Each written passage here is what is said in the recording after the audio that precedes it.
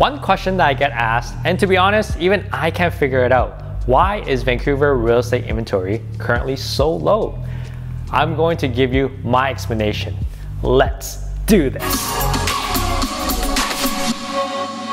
How's it going? My name is John and I am a mortgage broker located in Vancouver. If you want to learn ways to be approved for mortgage, home buying tips, and other mortgage related stuff, start now by subscribing and clicking on the notification bell so you won't miss anything. One question I get asked is, why is Vancouver real estate inventory so low?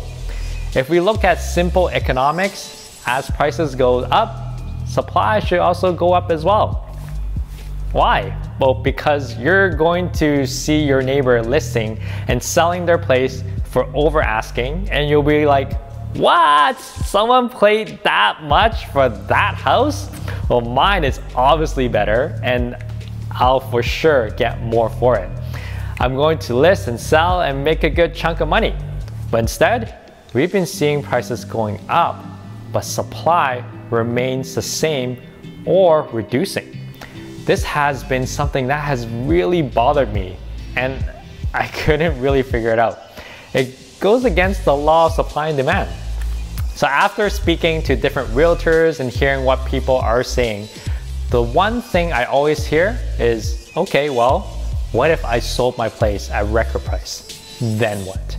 The thing is, if you're able to sell at record prices, most likely you're going to buy at record prices as well.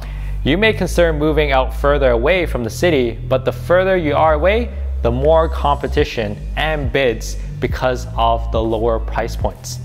Another factor causing low inventory is, well, the lack of inventory. Here's what's happening. Say a group of 10 buyers. Some of them are first-time home buyers, some are investors, and some of them are people looking to buy and then sell their place. They definitely don't want to sell their place yet because they don't want to be in a situation where they're homeless. So they need to secure a place first and then list their place up for sale. The problem is they're not winning the bid due to low inventory and because there are many buyers. Whenever there's something decent that comes in the market, they're up against, say, 10 other buyers who want it. So pretend all these 10 buyers own a place. One of the 10 win and then they list their home up for sale. The remaining 9 buyers still need to find a place before they can list. And as this cycle continues, less and less inventory comes into the market. Now, I understand this is quite frustrating, and honestly, I don't know what solutions are available. We're seeing pre-sales very hot again because they're injecting new inventory, although not built yet, into the market. Policies that would encourage supply, like faster permit turnarounds, should help with the solution. But one thing for sure, as long as inventory and mortgage rates stay low, prices will continue to increase in the near future. And there you go. We just went over why Vancouver real estate inventory is so low. And please remember to subscribe to my YouTube channel to learn more.